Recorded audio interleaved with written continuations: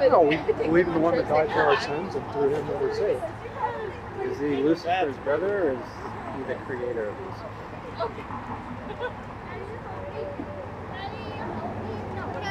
According to what you believe. Well, are we all children of God? No. No? I'm afraid I can't agree with that. Okay. Well, if you're open to listening for a minute, I can explain why we're not all children of God. Go ahead. Okay.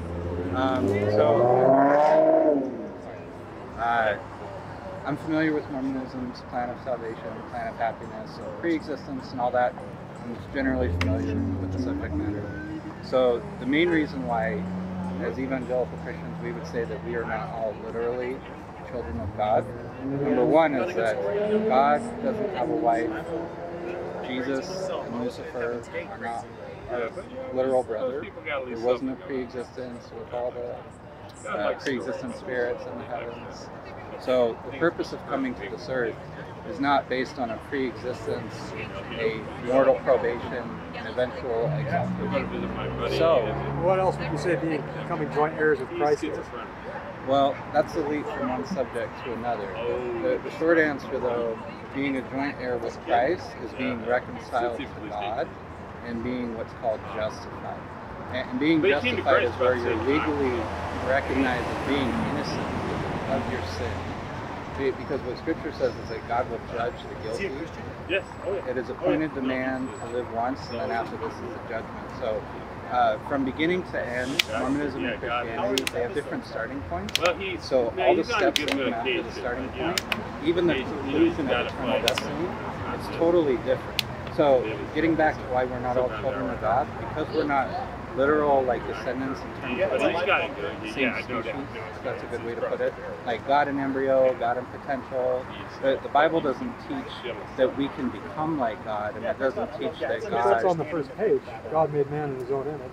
Father, Son, Holy Spirit. It doesn't say Heavenly Father and love is why. It doesn't say that, does it? Sometimes. Well, I mean, well, it says He made us in His own image, and so, if He made Adam and Eve, it seems to me to indicate. Another thing, too, is if you look in Genesis, the word it uses is Elohim, which is God's plural. And so, if He's making us in His own image and it's talking about joint heirs, to me, an heir is someone who inherits what the Father has. And, I'm sorry, I don't mean to bring... I know you guys are out to do good things, and I'm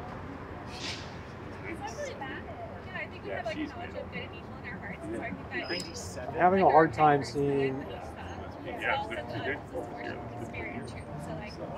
Obviously you came back, so obviously you have some thoughts, if you were you want to know what God really was, right? Alright, take your time. I was a missionary at one point, and so I just... Oh, okay. Where'd you go, if you don't mind me asking? I went to England, so it just seems to me, I don't know, camping outside the temple is just, I'm having a little bit of a hard time with that. It seems like they're out to catch us. Well, so let me ask you something about that. I know Christ preached in the temple, and I know that's probably what's going through your mind. It's just, but also, you guys come to our houses, right? Well, we come to your houses, but we don't go in your church buildings. We're not in the church building. We're out here. No, I know. I'm sorry. But in all fairness, we have had people stand on the sidewalk by our church. Okay. I was unaware of that. Fair enough. It's okay. It's uncommon, right? But the point is that we're not out here to harass people or to be rude. We're not stopping people on the way out of the temple. Hey, come talk to us. We literally want to just have a conversation or hand them a piece of paper, and that's it. Yeah. So to be clear, we're Christians. We love Mormons. We're both Christians. I would disagree with you. Well, but let me tell you why. Just so that you understand where I'm coming from, because I can understand why that would be offensive and inflammatory if I don't qualify it first. Is that fair? That's fair, but okay, so let me qualify that just real quick. I've alluded to it a little bit already, but according to the Bible, in John 1, verses 1 through 3, and Colossians 1, it says that Jesus is the creator of everything that ever came into being. Everything. Whether visible or invisible, principalities or powers, people, spirits, literally everything, categorically. Jesus created it all because he's eternally God. But according to Mormonism, what Joseph Smith taught is that Jesus was not always God. He's the offspring of Elohim, one of his wives, our elder brother, and he's the brother of Lucifer. So immediately we use the same word. We both say Jesus, but there's a prologue that's added to the identity of who Jesus is, and that fundamentally changes who he is. Does that make sense? Yeah, I mean, but don't you believe that Jesus Christ is the Son of the Father too? I mean, John 3:16. I mean, it's kind of difficult to argue with, but so where I would agree, I would say I affirm what the verse says. Where we differ is the usage of the word son. I don't understand that to be teaching a literal parentage, as in like father-son. Like, I have a daughter, right? So when I say she's my daughter, which version of the Bible? If you don't mind me asking, are you King James? I have NASB. We have no problem with King James. It's just the one I had in my car. I pull it out every time I come here. We have King James on my phone. I have King James, NASB. Well, the word the King James version uses, and you might have to call me on this, but I believe the word is begotten. Huh? And that. So you know what begotten means in the original language? I'm just curious. No, begotten means just parentage. Okay, it's actually a title. It's not speaking of parentage. It's a title. What it is in the Greek is the monogenes theos. He's the unique and one of a kind. It is a title reserved only for Jesus Christ. That's why we call him the begotten.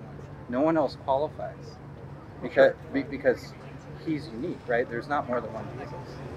Can we agree on that? Yeah. So there's only one Jesus, as the Bible teaches him.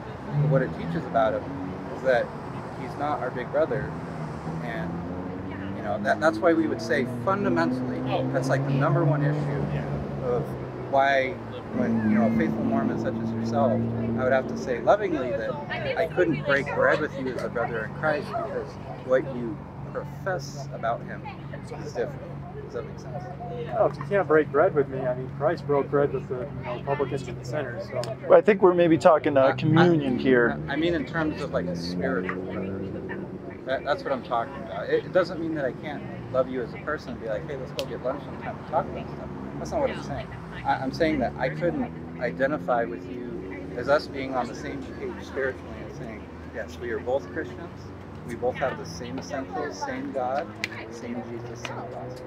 Does that make sense? So we come out here because we love our Mormon neighbors, and we just want to, talk about the differences and say, this is why we're concerned for you, because we had God's revelation, and then Joseph Smith comes along, 1,800 years later, and he adds things, and he changes teachings that were already clearly established in the Bible, and he says, it's not this, it's that. So as an example, the Bible says, before me there was no God formed, neither shall there be after me. Joseph Smith taught that there were gods before God, and that he would become one. So what we say as Christians who are concerned, we say, this is clearly a contradiction. This is clearly evidence that he was not speaking in agreement with God's word, but rather he was contradicting it. So in Deuteronomy 13 it says about prophets, God gives a test for his people, which is really great. And he says, here's how you know for sure. If the prophet does not speak according to the law and the testimony that is previous revelation is revealed in Scripture, even if they have signs and wonders, so maybe we think of that as good fruit. Maybe everything looks legit. Maybe they even have miracles, it says. If they teach other gods, if they say, come follow after other gods which you have not known, then you know they're a false prophet. And then it goes on to say, don't listen to them. And it also says, the Lord your God is tested to know whether or not you love him with all your mind, might, and heart. So the question that I would have for you, sir, is how do you know that you're obeying that command right now by affirming Joseph Smith's revelations? And I'm assuming you would. Am I wrong in that saying? No, I would. Okay. So would you say that you're fulfilling that commandment because Joseph taught a different idea about who God is? And just use the different Jesuses background for that, if that helps clarify it. Well, to us there is one God, God our Father, and we worship Him. But is He one God among many gods? Like is there more than one being? oh, Genesis would say so. So is it one or is it three? I feel like we're getting tripped up on something. Well, so you say one God, but we worship one God right. through the Son. We worship God the Father through His Son. Sure, but you acknowledge, at least Mormon doctrine teaches, that there is more than one God in existence, correct? Right. Okay, so it's not one God, it's that there's three gods, but you choose to focus on one, correct? Well, it's not really the way we think. We think about worshiping the Father. We need Christ's atonement to do it, and then we need the guidance of the Holy Ghost to know what's true. But you wouldn't worship the Holy Ghost or Jesus, No. right? Yeah. Because they're not the God of focus. The Father is the God of focus, right? Yeah. Okay. Yeah, so what we would say about that is that Mormonism is polytheistic in that they acknowledge there's more than one God. We believe the Bible is strictly monotheistic and consistently teaches that there's only one God by name. Only one. So if there's more than one, that means that the professor of the polytheism is not monotheistic and therefore it can't be Christian. Because what God says about Himself is that I alone am God. There is no other. Does that make sense? So could you see why, as a Christian, we would say we're a little concerned about that, because I hear what you're saying. We only pray to the Father. We only worship Him. He's the only God of this earth with whom we have to do. But this is where the identity was changed by Joseph, where he says instead of a triune God or a Trinitarian being, 3 in 1, they're Unitarian, in that the Father, the Son, and the Holy Ghost are 3 separate beings, which makes it tritheism or polytheism. Would you have an issue with that, considering when Jesus was baptized, they were all 3 there? Yeah, absolutely. But we don't have an issue with Jesus' baptism because we believe what the Bible teaches consistently is that there's one God and that He's revealed through the Father, the Son, and the Spirit. But we believe there is one who, or one what? God, 3 who's, Father, Son, Spirit. What Joseph said is there's 3 who's and 3 whats. God the Father, God the Son, and God the Holy Ghost. That's what he taught. In the King Follett Discourse, he said, according to sectarianism, they're all to be crammed into one God. It would be a giant, it would be a monster. I say that's a strange God anyhow. Here then is the truth, that they're separate, and then he also says, God was once a man like us, and He learned how to become God, and you have to do the same thing. That's a different message than what God testified about Himself in Isaiah. In Isaiah 43:10, I quoted it earlier, where He says, "Before me there was no God, neither shall there be after me." What Joseph says contradicts that, right? Or am I missing something? Feel free to correct me if I'm overlooking something. No, I mean, well, let's talk a little bit about the oneness, because there's a scripture in the Bible. Christ is kind of talking a little bit about how.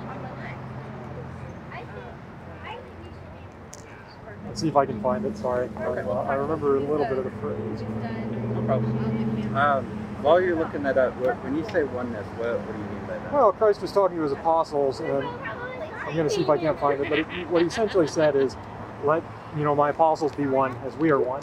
And He meant unity and purpose. John 17. Yeah, he's thinking of John 17. Yeah. So in John 17,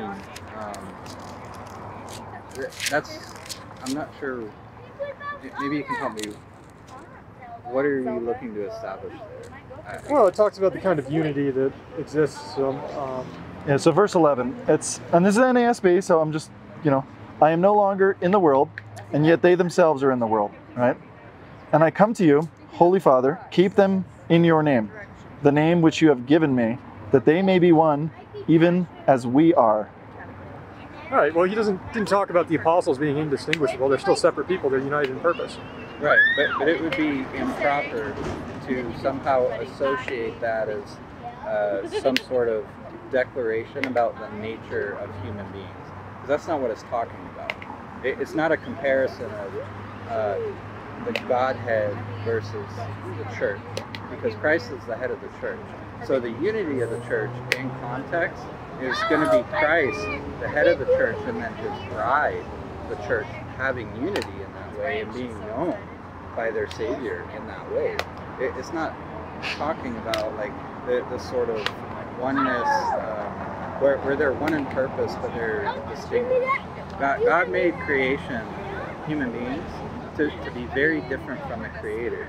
He doesn't have a wife in heaven. He's not a man.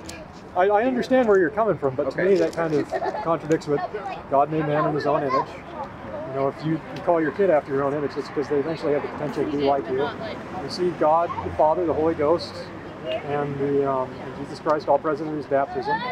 We have the indication there that, you know, they intend for the apostles to be united in purpose, but you know, they're not going to become indistinguishable. I don't know what the equivalent would be for the 12, you know, Trinity. But, you know, I'm afraid I'm a Mormon through and through. Yeah. So, you know, going back to Genesis, it doesn't indicate anywhere in the text that God made us to be little gods. Does it?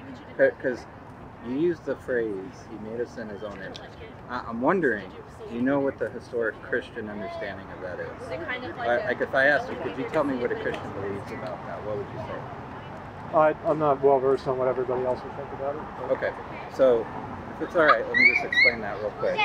We don't understand that to mean like a literal progeny, right? It's not a posterity kind of thing, right? It's not father, son, and so on and so forth. What we understand the image of God, or the Imago Dei in the Latin, to be is that God has what are called communicable attributes.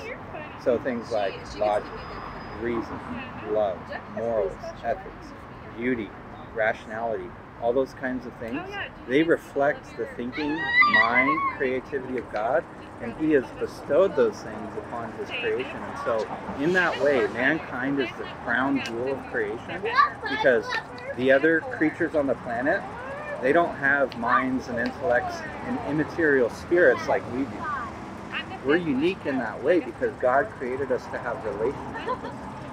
That's our purpose. We were created to enjoy God and glorify him forever. That was the purpose of creation. So when the Bible teaches that God made us in his own image, that's what it's talking about. Now there are certain things, what we call non-communicable attributes, so things like omniscience, or being all-powerful, omnipresence, being everywhere, all simultaneously. We don't possess that because we're not God. Right? So there's a distinction there of some things that are communicable to creation because we live in God's world. So naturally, the rules of the game, so to speak, are set and limited by God and his creation. Does that make sense? Yeah, and that's kind of like one of the things that I guess we would struggle with is there's nowhere in Scripture, and obviously there was a lot of theology there, but there's a lot of history that comes with that interpretation, and we would say it's consistent with the entirety of Scripture. There's nowhere in Scripture where it says we're going to receive these incommunicable attributes that only God alone possesses, all-knowing, right? Being omnipresent, all places at once. These aren't things that Jesus promises to the disciples. These aren't things that God promises to the prophets in any way. It's not something that is a gift to the Holy Spirit that we receive. We receive other things, but there's nowhere where it says that we're going to have all of those godlike attributes one day in Scripture. And that's kind of, I guess, where we do struggle. And, I think at the end of the day, like from a personable standpoint, a lot of people do like to focus on similarities to be able to relate to one another. And I think at the end of the day, you actually are able to understand where you stand better when you figure out where you differ with people. And I think in this instance, I think understanding where we're coming from and where you're coming from, we really like focusing on those differences to see where we're at, and then look at what is Scripture, what does it say about how we should relate to our God, right? That's going to be the standard we go to. And so I guess that is something like that would be a struggle for like how we relate that. I mean, do you see anywhere in Scripture where we're going to receive those godlike attributes of omnipresent, all-knowing, anywhere in God's Word? Not really beyond what I've just mentioned. Yeah. Okay. So, well, would you say that you know a little more than maybe what you did at the start of the conversation in terms of maybe just some of the differences? Sorry, I don't mean to be antagonistic. You're not. You're actually really nice. So please don't think that we didn't think that. You're probably the least antagonistic Mormon I've talked about. Seriously. I had someone swear at me last week. Yeah. He said he was a Mormon. No, you're well, been very Christ Church kind. had Judas in it, so if we don't live up to our ideals, I apologize. I got that, yeah. You've been very kind. You have. So, don't sweat it. But the one thing, we would want to leave you with, and I would really encourage you to take this and think about it, because another area that we differ is on grace. And not only is the identity of Jesus important, but how we come to know Jesus is equally important. And in Mormonism, there's a different understanding of grace. So in the Christian view, and I say Christian, I mean evangelical Christian, right? Just to be clear. In Christianity, what we teach about grace, or how to be made right with God, it's not that the atonement makes us savable, and then we have to be obedient to the laws and ordinances of the gospel in order to receive it. We don't believe the Bible teaches that. What we do believe is that God does something really beautiful. It's called justification. Is it Romans 5:10? Is that the scripture you guys often confess with your mouth that Jesus? That's Romans 10 verse 9. Yeah. Romans, confess with your mouth that Jesus is Lord and believe that God raised him from the That's part dead. of it, but going 6 chapters earlier in Romans 4, there's a really beautiful passage. Do you have the Gospel Library app? Wow, you guys do know us well. Yeah, I have it on my phone too. It's really great for looking up verses on the fly. So if you could look at Romans 4, verses 4 and 5, if you just want to read that real quick. Now to him that worketh, the reward is not reckoned of grace, but of death. To him that worketh not, but believeth on him that justifieth the ungodly, his faith is counted for righteousness. Okay, so what do you think that means? And if you need to read it again, that's totally fine.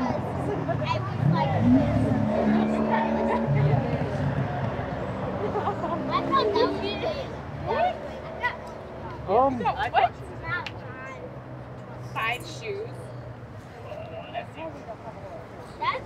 know how many shoes I have? Guess what? My dad is 30. More than 33.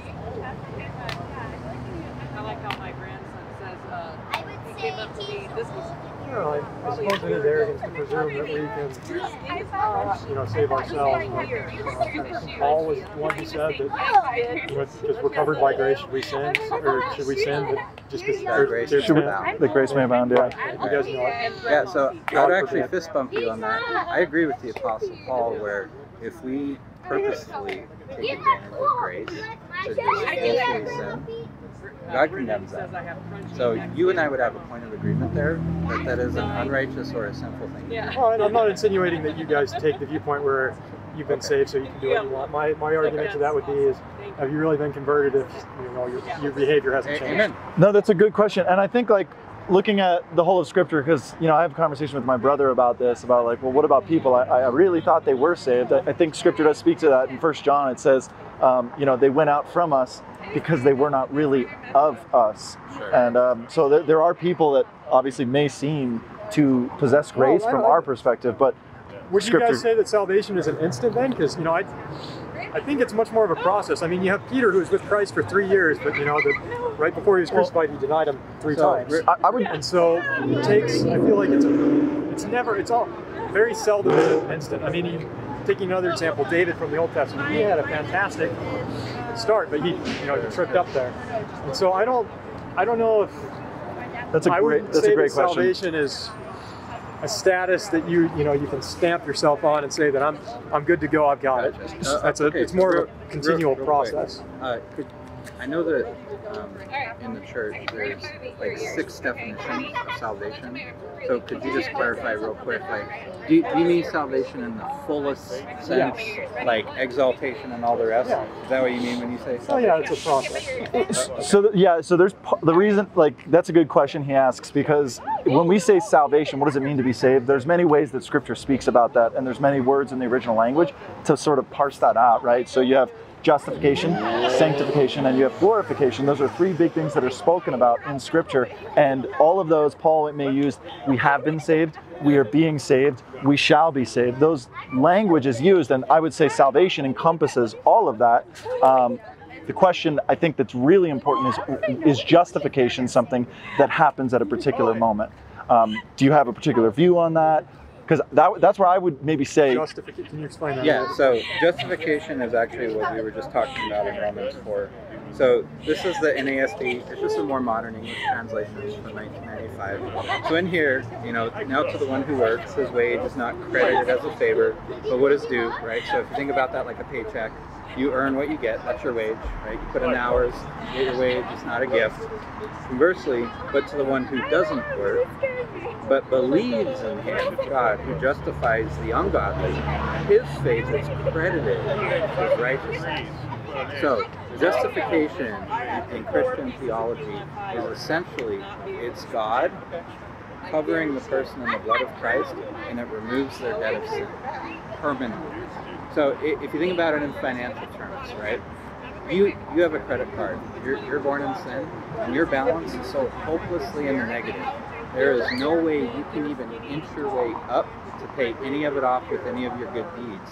Because what the Bible says about our good works in Isaiah 64:6, it says our good works are like filthy rags to me.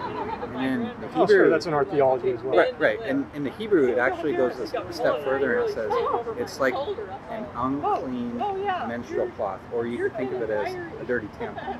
That's how God regards our, and I say our as in you and I, fellow, brothers of men. He regards our good works in that way, meaning we don't earn favor with God, we don't earn forgiveness, we don't earn grace, and we don't earn justification, which is God basically taking the spot before the Father. So Jesus stands before the Father and he says, this person is innocent because he's covered in my blood. That's what justification is. So we would say there is a finite point in time where when someone is justified, where they do believe the promises of Jesus in the Bible as they're written, and they trust in God for a true forgiveness, and they stop striving, they stop trying to earn favor, they stop trying to earn their way into heaven. But instead what they do is they put on a parachute, right, as they're getting ready to go skydiving. And in this metaphor, skydiving, everyone has to take the jump because we're all going to die. So the question is, how do we put on the Lord Jesus Christ? How do we have that parachute for the jump, right? And according to Scripture, what it says is, right here, the one who does not work, but believes in him who justifies the ungodly. Who's the ungodly? Us, right? We're not inherently godly. And people who are ungodly, they do ungodly things. That is, they sin, right? And sin incurs a debt. And what it says in Romans is the wages of sin is what? Remember? Death, right? And that's in verse 3. So, or chapter 3, and then in chapter 4, he talks about, the wages are not credited as a favor. So if we earn death, that doesn't mean that we earn life, right? Because we're not doing anything to earn life. We can't. So that's why it has to be a gift. And in Mormonism, it's actually different. There is an emphasis on works. At the very least, in order to be saved, here's my understanding, correct me if I'm wrong, you have to have faith, repent, be baptized, have the laying on of hands to receive the gift of the Holy Ghost, and you have to keep your covenants and ordinances, and you have to endure to the end, correct? Well, yeah, I mean, what you're... I'm going to bring up John 3:5 here. Unless a man be born of water and of spirit, he can in no wise inherit the kingdom of God. And so, to me, that you ought to be baptized, right? So we agree, but where we would disagree is what the purpose of baptism is. We don't believe that the act of being baptized is what removes your sin. What we believe right here... No, not necessarily removing sin, but let's put that aside for a moment. He says, unless a man be born of water and of the Spirit, he can in no wise enter into... This is when he's talking to Nicodemus up here. It seems to me to indicate that you got to get that done. Oh, okay, fair question. So right here in Romans 4, verse 3, Paul is making the argument about Abraham, the father of the faith, okay? He didn't have baptism. He didn't have any of those works. And he says, what does Scripture say? Abraham believed God, and it was credited to him as righteousness. So, getting the righteousness of God, the righteousness of Christ credited to our account, that comes from faith. It's not faith and baptism, because Abraham was never baptized, was he? Josh and Barbara. Well, the only way we could say he could is to make an argument from silence. Right? In other words, to argue something that we don't see in the text, but we're assuming and inserting into it. I'm saying we don't really know one way or the other, and so I'm not prepared to Sure. take a side on that. Right, so... Well, you could look at a lot of the, I mean, John the Baptist was doing baptisms before Christ came around, and a lot of the Hebrew washings are, I know that comes from the law of Moses, but a lot of that was symbolic preparing for the baptism that, John the Baptist was going to do, and Christ was later going to. Priest, ceremonial cleansing and all there you that. go. Yeah. I mean, it's similar. And so I don't know, I'm not well versed enough to, figure out exactly what did or didn't happen. Yeah. But, So just to be clear, we think baptism is a good thing, and we believe that those who profess faith in Christ should get baptized. well, I mean, how do you reconcile that? Scripture? It says born of water. So like, that's a really good question, right? I don't know. Are you familiar with any other interpretations of that verse? Or are you familiar, or are you only familiar with that means baptism only? I've heard other interpretations, but I can't. Have you read much of Ezekiel?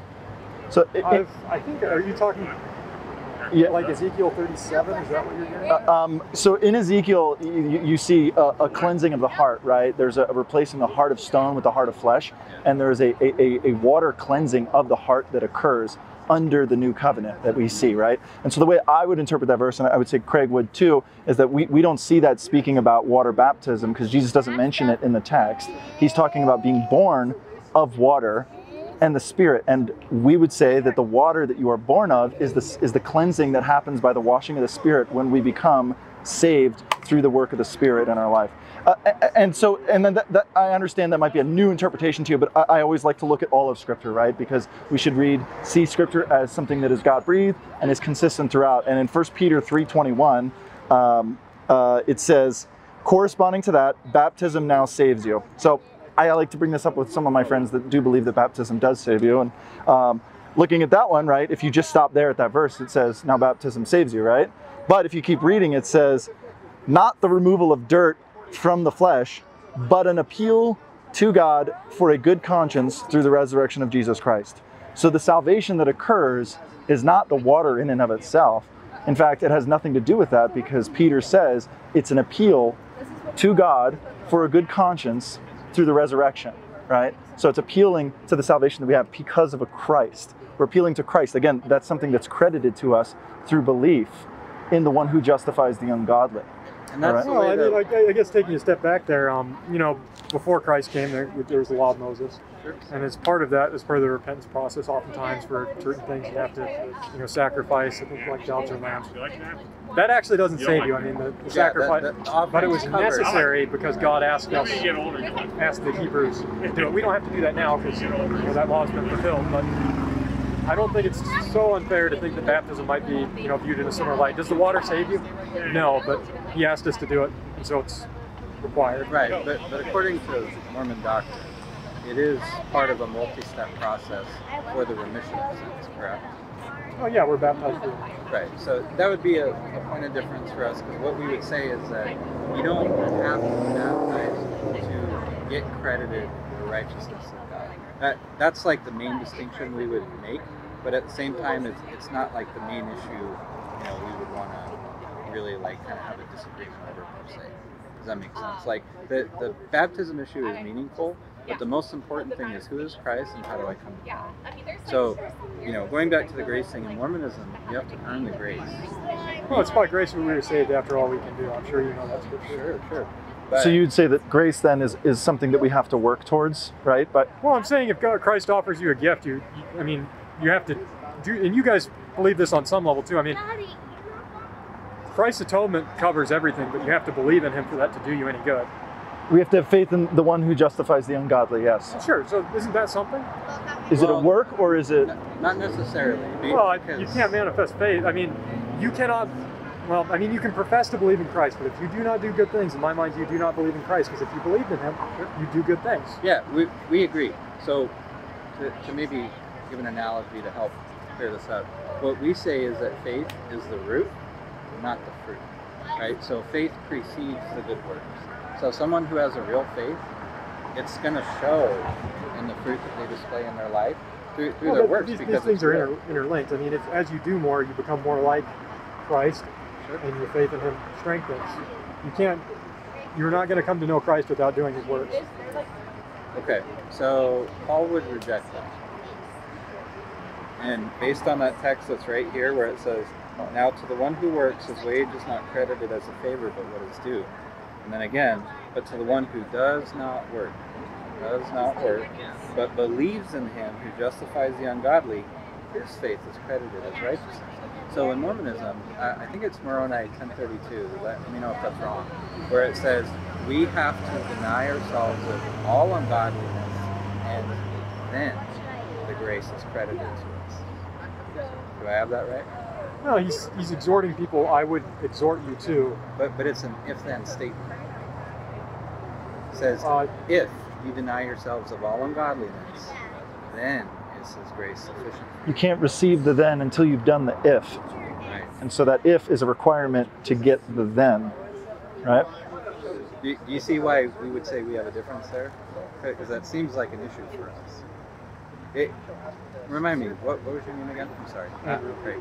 Sorry? Andrew. Andrew? Jacob, Craig. Yeah. So let me just say, I can't earn grace. I know I am a rotten sinner in my heart. I know I have a life that is shameful on my past. I know there is no way any day out of my life that I could possibly ever deny myself of all ungodliness in word, thought, deed, and even in my emotions. Do you think that you could do that? Well, I mean, I look at Matthew 5:48, which says, "Be ye therefore perfect as my Father in heaven is perfect." Right. Are we going to be able to do that on our own? No, but it's something we should strive for. And as we do that, are we not going to be rewarded by becoming more Christ-like and an increase of faith? Good question. The answer would be no, and I'll tell you why. The problem is, in the present, we already have sin behind us. So if Jesus says, "Be ye therefore perfect," he's not saying, "Be ye therefore perfect" in the future. He's basically stating in the present, "Be ye therefore perfect." So if perfection is the standard, it means we have to be perfect from start to finish. So from our past to our present to our future. Which I failed. And that's the problem with Well, sin. we all have, but like looking at the whole chapter of Matthew verse 5, he gives a whole bunch of, if blessed are the poor in heart, or like he gives a whole bunch of promises that are set in if-then statements. If if you're meek, you'll inherit the earth. And there's a whole bunch of other ones that I'm not able to recall. I need to study more. Yeah, you're thinking about the Beatitudes. But right, but aren't those similar promises? So to me, that's in the same line as Christ promising that it's not an if command, right? So Christ is stating what is going to happen to the peacemakers, what is going to happen to the poor in spirit.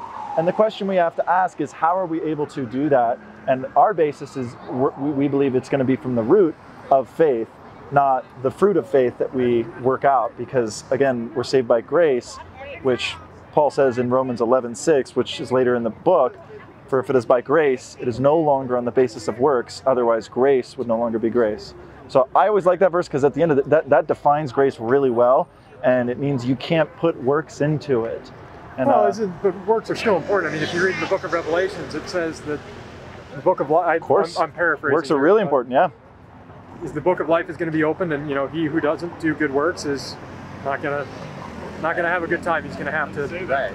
Yeah. So what we would say about that is in Ephesians 2, it talks about how we're saved. In Ephesians 2:8-9, it says, "For it is by grace you are saved through faith, and not that of yourselves. It is a gift, not the result of works, so that no one can boast."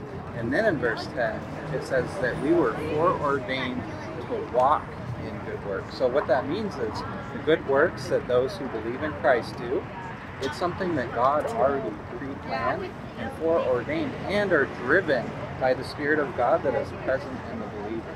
So God gets the credit for the salvation of the person, for perfecting their salvation, and for even the good works that they do in His name, for the true believer. So it's not that works are purposeless.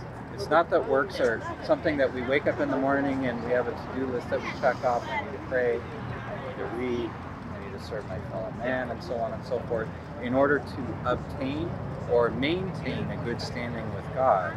The Bible doesn't teach that. What it teaches is that those who have been saved by God, saved past tense, but also presently, we have been saved. If you're trusting in Christ, you are already justified. What that means is you don't have to go to bed at night wondering whether or not you're worthy enough of the grace of God. The Christian can truly say, I can declare to you, Andrew, I know that the grace of God has been credited to my account. And I know that if I were to die tonight, God forbid, I would be with him.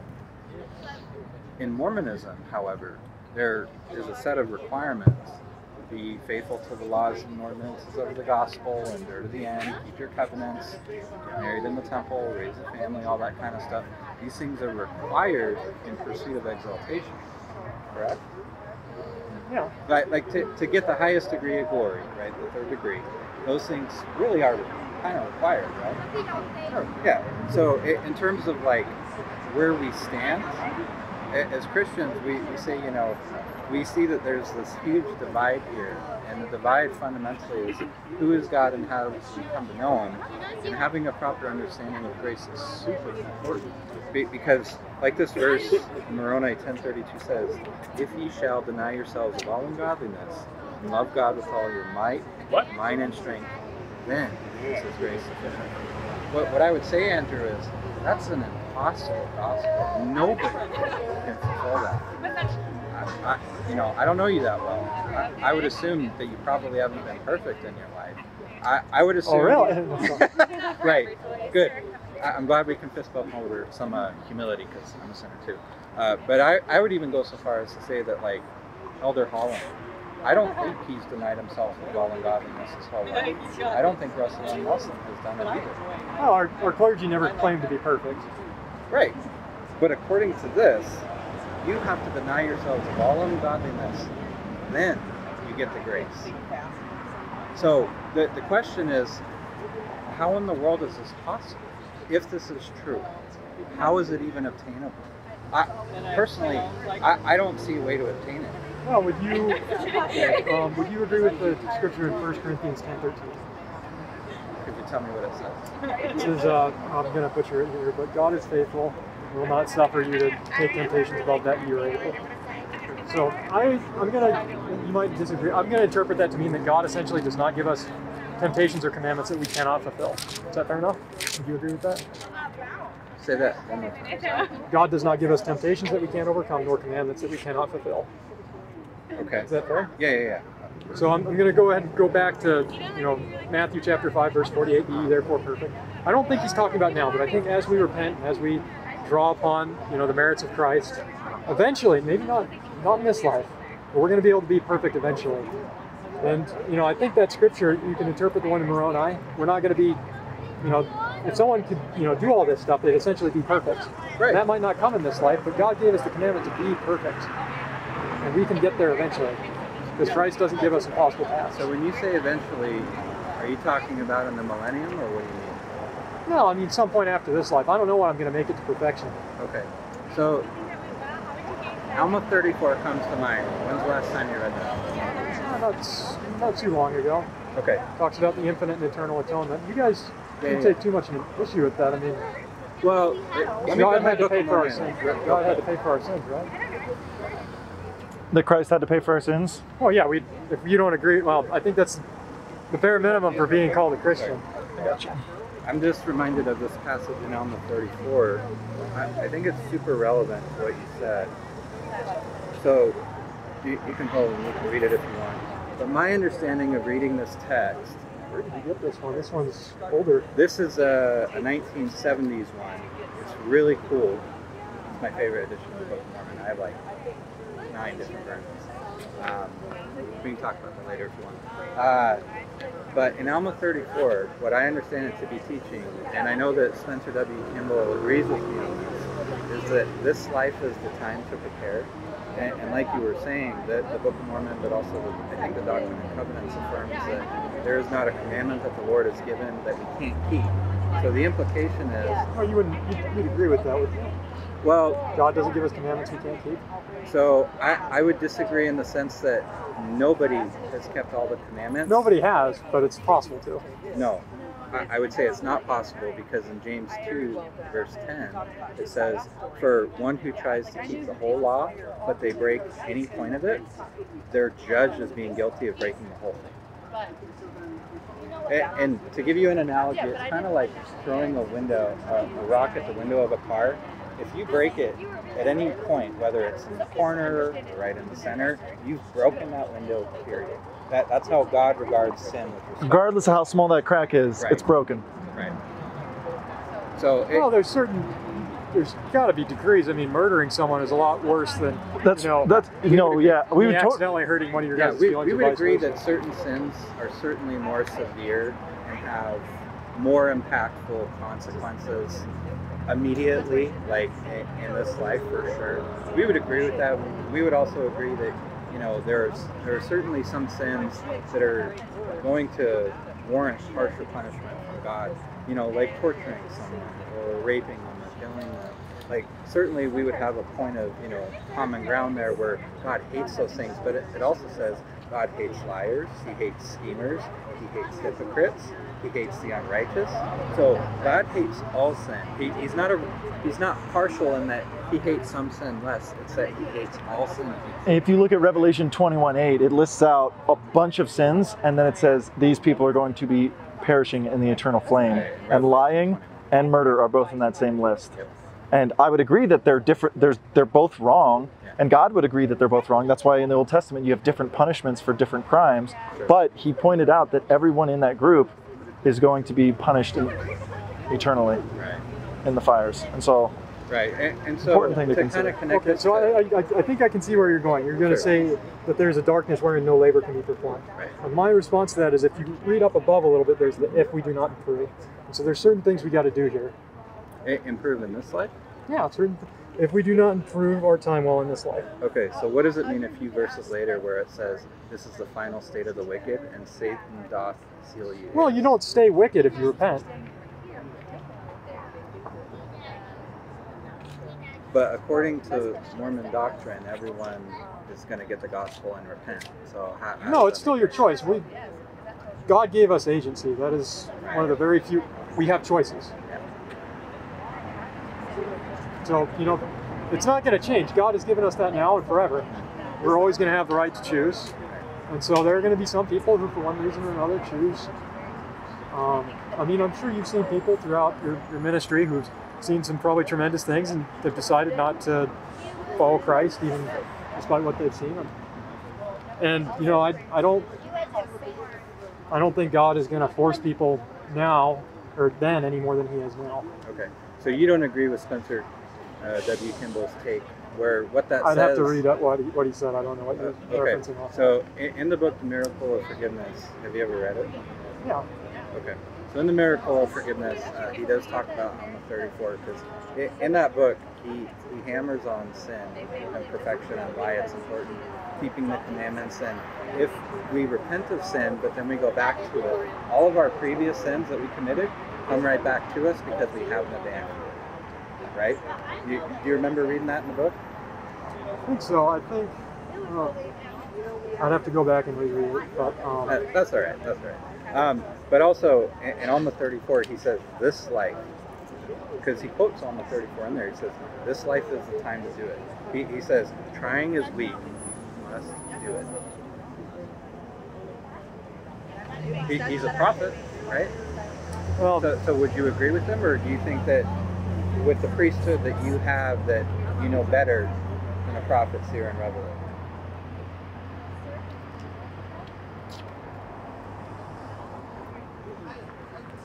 I'm having a hard time seeing what you're getting at. Okay. What I'm asking is, you have a different view than what Kimball had, but he was an oracle of the Lord, according to Mormonism, right? He was a prophet. He spoke with God. He wrote this book. But you disagree with what he said. So my question is, on on what authority do you reject Spencer W. Kimball's interpretation where he says, Alma 34 says, this life is the time, you don't get a chance in the next life? You'd have to read the whole book because, he talks about how, people always have a chance to come back. In this life, yes. But he doesn't affirm that for the next life. I'd have to go through and reread the book. Okay, that's fine. I was just curious what you thought about it. Because as Christians, we believe that this life is the only shot. And so the reason why I bring up Psalm 34 is I think that there is a point where it is correct and that this is the one chance that we get. And so that's why if Mormonism is false, and we would contend, respectfully, but also humbly that it is, because it has a different God, a different way to God, and also even different eternal destinations. So it's a system that ultimately it doesn't save the faithful. Rather, they unknowingly march to hell with the Bible in their hand thinking that they know God. And that's what breaks our hearts for me. We believe that Joseph Smith gave a different idea of who God is to the world, and now there's 17 million plus Mormons, such as yourself, who believe it. And the issue is, Andrew, if you have the wrong Christ, if you believe in the Christ who is your elder brother, who's the brother of Satan, who didn't create everything, but is a created being, that's a false Christ. And it's the same false Christ as in Siberia. There's a guy named Asarion. He started a cult called the Church of the Last Testament. He claims he's Jesus reincarnated. He's written a few books. Vice did a documentary on him. It's really interesting. But he says he's Jesus. His followers truly believe he's Jesus. And they would condemn both of us as saying, we aren't following the true Jesus. But in the same way, we have to say, okay, we have three different ideas of who Jesus is. How do we figure it out? How do we, put it to the test and put the issue to rest? The issue is, we got to look at what the scriptures say. And the scriptures and the Bible teach Jesus is God, eternal. He created everything, and everything is sustained through him. So he didn't organize matter. There weren't pre-existent intelligences that he just organized and then put into bodies. That idea is foreign to the Bible, and that's what concerns us for you. So I would love for you to take a tract and read it, and maybe come back and talk to us if you have some questions, or even if you find something that we're wrong about. We would love to, be corrected if we're incorrect about something. Is that something you'd be open to doing? Just to save by grace, just to, kind of see. Would that be all right? I think I'm going to have to go ahead and decline respectfully. Okay. Here's your book back. No worries. Well, thanks for talking with us. Appreciate it. It was Andrew, right? Yep. I wish, I know you guys are out for, I'd like to think we disagree, but we both allow each other that we're doing the best we can with what we know. And, there is certainly a point where that's true, but there is a point, where similar to the apostles in the New Testament, where they told the world the gospel and they told them to repent and believe. And in that same way, with all gentleness that I could muster up, Andrew, if you affirm Joseph's revelation about who God is, about your eternal destiny, the plan of salvation, if you affirm those things, you need to repent, and you need to believe in the true gospel and the true Jesus of the Bible. And I would challenge you, go home and read the scriptures. Go home and read John 1. Go home and read Colossians 1. And then read the first 3 chapters of Romans, if you're open to it.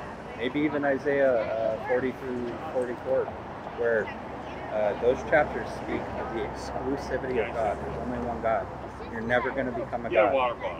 You, and I don't know if you're married, you and your wife or your future wife, you will never have, your own eternal posterity. It's not in the cards.